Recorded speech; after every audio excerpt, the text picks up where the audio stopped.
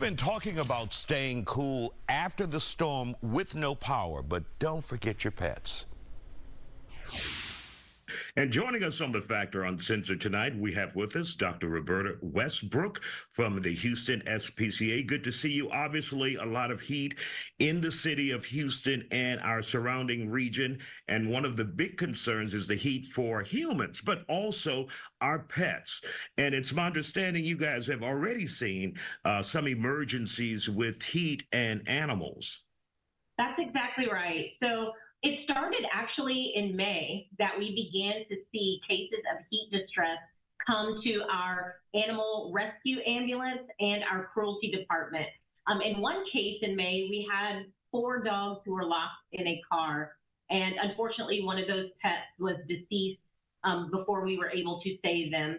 And so, it's important that we let pet owners know that the heat is getting hotter and hotter as we move through the summer, and it's important that we protect our pets. So a few things that you want to make sure of when you're considering pet health in the summertime is, one, make sure that your pets always have access to shade when they're outdoors.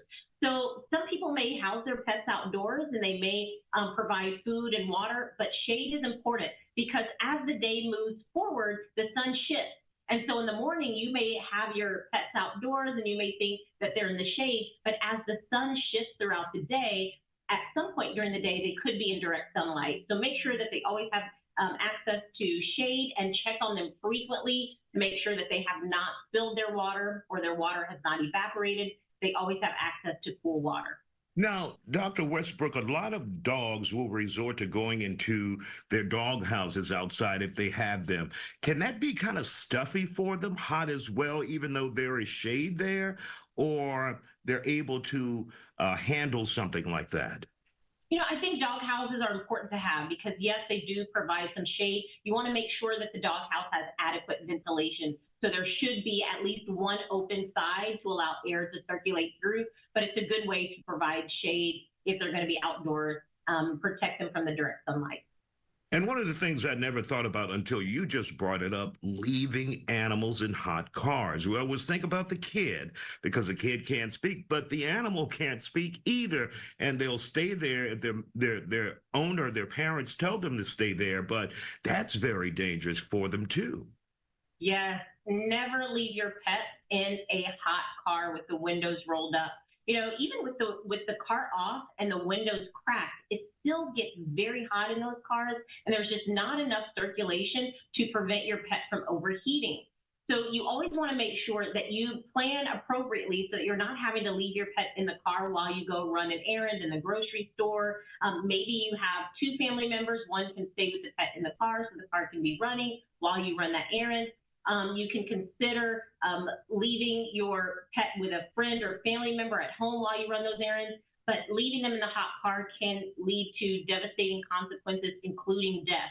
And it's a very unpleasant death. Overheating is going to be really unpleasant for them. Wow, wow. We've got to be careful out there with our pets. And of course, with this heat advisory that we're expecting possibly until tomorrow, any other advice you would have for pet owners out there? And we're not just talking about dogs. We have cats. We have all kinds of pets here in Houston. Yes, it's important that, especially now in the next few days, as we've just come off of the recovery efforts from Tropical Storm and Hurricane Beryl, we're noticing that a lot of Houston families are without power. So now we have to also be concerned that we're keeping pets comfortable in the home because we may not have air conditioning in our home, and we want to make sure that we still provide a cool, comfortable environment. So things that you can do are consider, if you have a backyard, keeping your pets cool and your family cool by having a pool, one of those kid pools outdoors that's perfect for pets to play in and stay comfortable, letting your pets lick on icicles or frozen ice that can also help to keep them cool. And then getting some battery-powered fans in the area can also help to keep your pets cool, particularly indoors when you don't have air conditioning. So we're all going to be a little bit hot even indoors. We want to make sure that our pets are protected as well. All right. Dr. Roberta Westbrook from the Houston SPCA. Always good to see you with your valuable advice here on the Factor Uncensored. Thank you so much, Doctor.